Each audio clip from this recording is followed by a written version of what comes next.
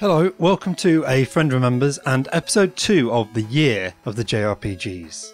This week I'm going to be recommending a Japanese role-playing video game that doesn't quite get the attention it deserves. I can only push this JRPG towards you if you're a fan of retro video gaming, particularly the 8-bit video gaming generation. This is a really important game that comes from a franchise that keeps appearing and disappearing. It keeps coming to prominence, doing a little thing and then disappearing again. Its contemporaries, the first important JRPG, Dragon Quest, was released in 1986. The series that supplanted Dragon Quest and did come to Western markets was Final Fantasy, but it's not really until Final Fantasy VII in the late 1990s that the series really became a mega hit internationally.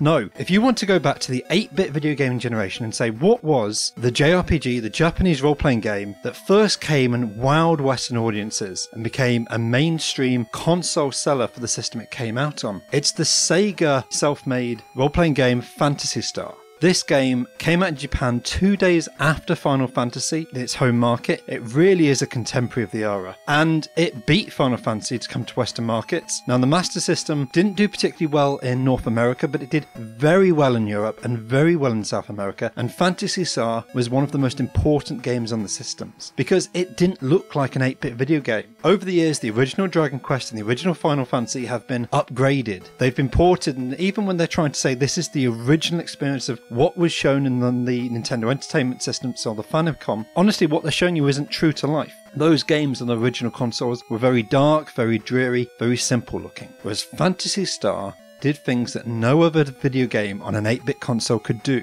This is the game I would recommend for retro video game collectors and players, not just because it's a fantastic 8-bit entry, because this is the game that brought together the people who would eventually go on to produce Sonic Team. The programming wizardry here, creating three-dimensional dungeons that you can explore and play, was programmed by Yuji Naka, and this is actually the game that made Mark Cerny look at him and say, wow, you are a technical wizard. Honestly, for an 8-bit video game system, this is mind-blowingly revolutionary in the fact that they managed to fit this onto a console cartridge release, and you can actually explore these large maze labyrinthine dungeons forwards, backwards, left and right. It still looks visually interesting and significant today, although it has aged very poorly. Phantasy Star was made for a time where consoles only had up, down, left and right and 2 buttons. It means there's no button shortcuts, there's no hotkeys to go from one command to another. You've got to wade through the menus. Art design is fantastic. It's given from a first-person view, so these beautifully illustrated images and characters pop up on the screen that you fight. The one problem is, although there are a large variety of different monsters and attacks and status effects that you can work your way through, there's no strategy here in terms of the type of monsters. There's only ever one picture, one type of monster comes at a time. So when the game opens up and you can now combat 2 or 4 different enemies coming at you at once, in effective gameplay terms, that just means that the enemy has more hit points and can do more attacks per go. It doesn't actually change strategically what you're doing. But you play as a young heroine out on a quest to avenge her brother who's been killed by Lassic's henchmen. You're in a fantastic futuristic science fiction kingdom where the game plays across 3 different planets in a brand new fantasy solar system, but there's a lot of medieval and fairy tale architecture. You come across dragons and Medusa, and you recruit allies to join your cause. It's very simple, but again, comparing this to Final Fantasy and other games of the time, technically it's extremely proficient. It gives you a set player characters, and although the storylines they go through are simple, you do get player progression. The character Odin, who you are introduced to when he's been turned to stone by Medusa, a large part of the plot is you just travelling around and talking to people to find a mirror shield so that you can turn the tables on Medusa without being turned to stone yourself. For anyone playing this game, its age also shows up in the way that it challenges you. The game wants you to go and talk to people to find out where items are, hints about where you need to go, and things that are hidden in the world. And it's no good looking up a guide.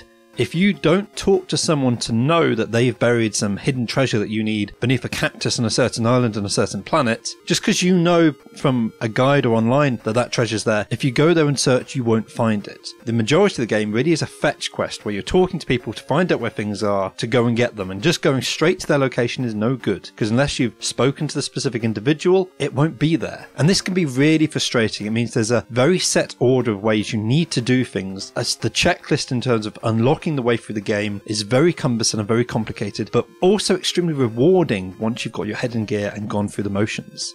The storyline is very simple, but for the 8th-bit generation, this is pretty much as good as it gets. In gameplay terms, there's a wealth to enjoy here. For people who enjoy dungeon crawling, there's a lot to enjoy in these, although on the old gameplay systems you really couldn't complete this without a pen and pencil to draw the maps out yourself, because the original game didn't offer any maps. If you're prepared to put the time and invest and work out where you are in the dungeons and where you need to go, there's a lot to be learnt from here. But for people with less free time, it really could throw a lot of very difficult stuff at you very quickly. It's particularly unforgiving.